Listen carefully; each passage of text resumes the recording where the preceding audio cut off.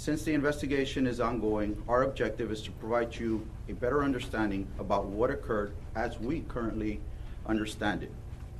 Yesterday morning at 8:29 a.m., we received multiple calls for service in regards to a major crash on the 600 block of Minnesota Road. Upon arrival, officers found multiple casualties and several injured. Officers also found a gray SUV with heavy damage and a driver on scene. Through the investigation, it was found that the SUV ran a red light, lost control, flipped on its side, and struck a total of 18 individuals. It was further found that there were 6 fatalities on scene and 12 critically injured.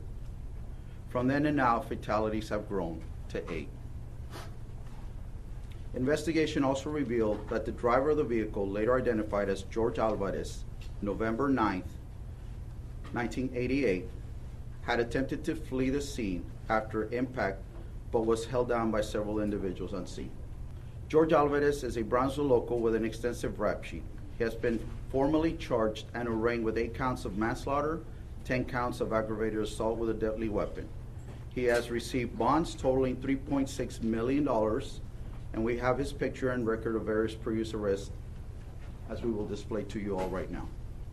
I want to thank men and women serving who have worked and continue to process the scene, the very tragic scene. I'd also like to thank and acknowledge our Brownsville Fire Department for tending to the critically injured.